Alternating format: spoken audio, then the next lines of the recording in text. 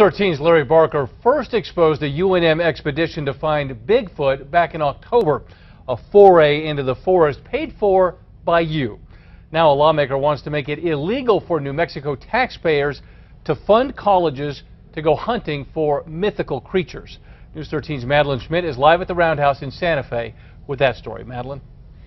Yeah, the bill comes from a senator from Gallup, who Larry Barker spoke with during his investigation. The bill would stop trips like the one Dr. Christopher Dyer of the UNM Gallup campus took last year.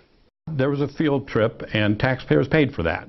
So you went to the Sandias to look for Bigfoot, right? We took one day and we went up there, yeah, walked around. Did you see Bigfoot? No, but we looked at habitat. We didn't see it. That trip for Dr. Dyer and his friends cost taxpayers more than $7,000 in hotel rooms, meals, and mileage costs. In response to what happened, Senator George Munoz is sponsoring a bill that would ban public funds from being spent on, quote, looking for or catching a fictitious creature. It's sad that we have to do this, that they don't have the ethics. UNM doesn't have the ethics to stop this. So now we have to draft bills to stop something that we know is not morally right.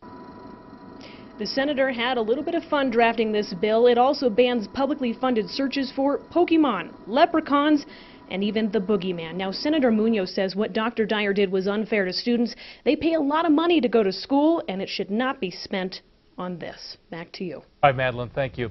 Outgoing UNM President Bob Frank previously told News 13 that the Bigfoot expedition was inappropriate and would not happen again.